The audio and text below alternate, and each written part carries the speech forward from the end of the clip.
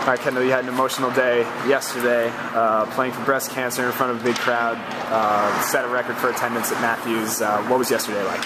Yesterday was a big day for, I think, as a team and as for Hockey East as a whole, putting on pink jerseys, trying to fill the stands, 1,200 people here.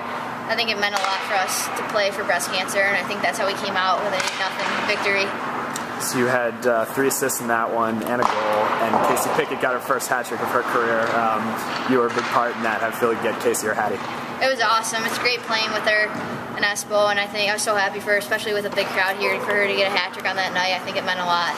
Now, coming in today, Vermont at the bottom of Hockey East after a big win against UNH yesterday, did you feel like you were trying to prevent a letdown? No, I think we're trying to get the points here, barreling down at the end of the season, and we want to stay up the top at Hockey East, and I think coming out with that momentum, that's how we played. Okay, you've had 5 2-goal games.